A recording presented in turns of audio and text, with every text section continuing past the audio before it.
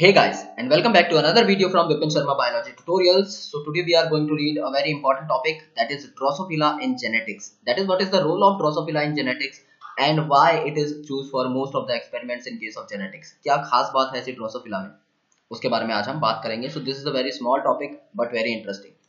Okay, so firstly I would like to tell you that I am active on Unacademy, so you can follow me on Unacademy by clicking on the link given in the description below. Description में आपको एक link मिल जाएगा, उस पे आप click करके मुझे follow कर सकते हैं on Unacademy.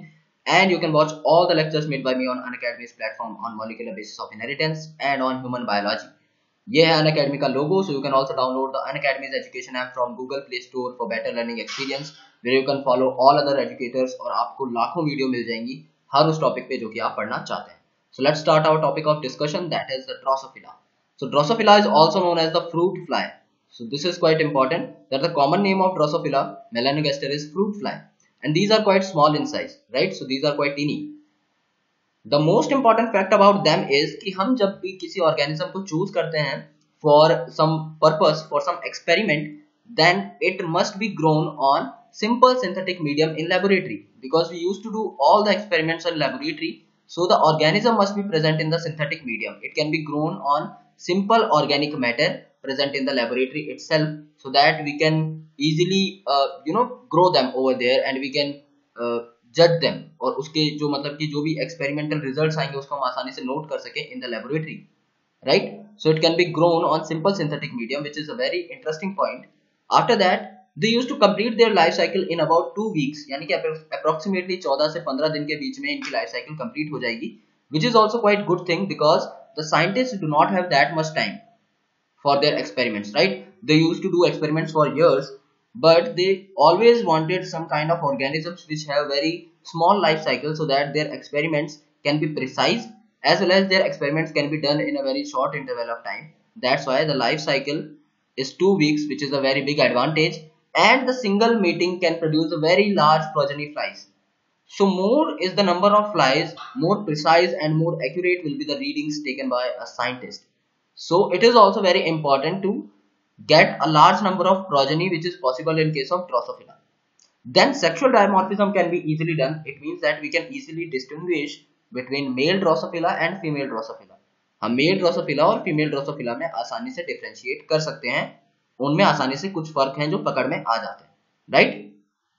And they has many type of hereditary variations that can be seen with low power microscope. तो हमें कुछ एडवांस टेक्निक्स की जरूरत नहीं है, हम सिंपल माइक्रोस्कोप से भी कुछ ऐसे फैक्ट्स हैं उनके बारे में जो कि ऑब्जर्व कर सकते हैं. Some variations are present in Drosophila which can be easily observed with even low power microscope.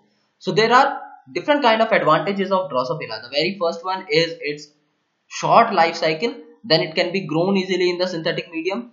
तीसरी जो बात है वो ये है कि इनकी प्रोजेनीज जो है काफी ज्यादा होती हैं, so which is very important for precise results. That is also quite important. And sexual dimorphism is also seen in them, so we can easily distinguish or differentiate between the male fly and the female fly.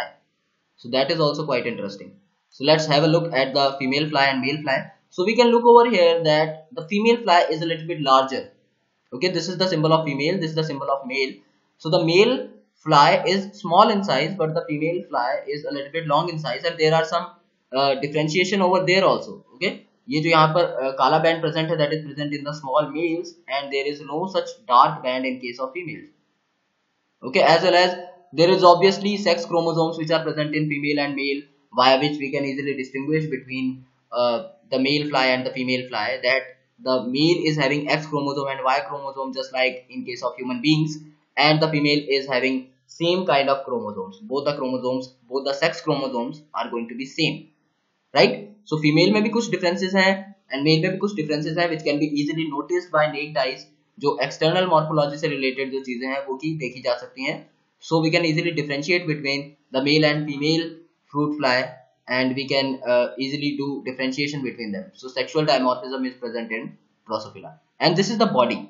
Okay, since Drosophila is an insect, so its body must be covered like it is having 3 parts: head, thorax and abdomen. So head, thorax and abdomen, just like each and every insect, it is also present in Drosophila, and there are different genes which are also present in Drosophila. तो उनका जो genome है उसको भी हम code कर चुके हैं, and there are various advantages जिसकी वजह से हमने जो जीनोम है उसको कोड किया। और बहुत ही ज़्यादा अच्छी चीज़ ये है कि इनमें जो रेप्लिकेशन प्रोसेस है उसको हम इस्तेमाल करते हैं अपना रेप्लिकेशन प्रोसेस समझने के लिए।